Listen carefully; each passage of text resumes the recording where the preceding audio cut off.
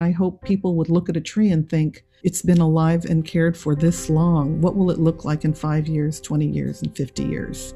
And I hope that if people support it, they can help future generations see the same tree and have that support be echoed for future viewers.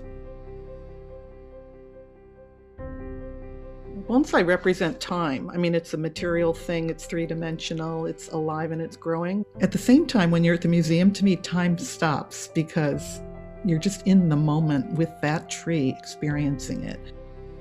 Unlike artifacts that you see in regular museums, the trees are living and they still require daily care and attention by knowledgeable people. I mean, they're living, they're changing, they're growing, they're evolving, and in them, you also have the vision of the artist.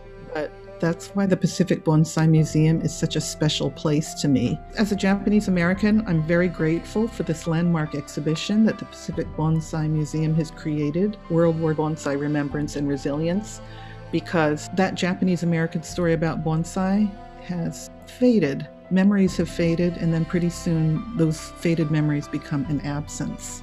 The story of Japanese American contributions to bringing bonsai to the United States and helping plant that tradition and those practices here are in the trees. And yet the trees are beautiful, we can look at them, but they're also silent.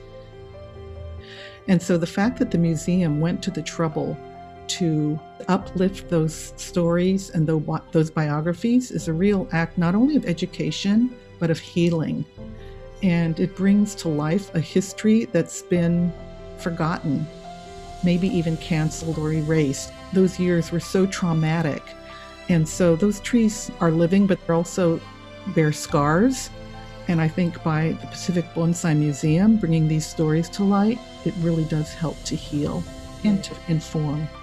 To dig into the history and do that extra work and excavate those stories is so important. And it's not something I don't know that you get anywhere else. And the fact that you're a public institution and reach children, groups of people, educators, hobbyists, people who are interested in plants but don't know about bonsai, means that the stories about people in my community who've done bonsai and elsewhere in the world is incredibly powerful.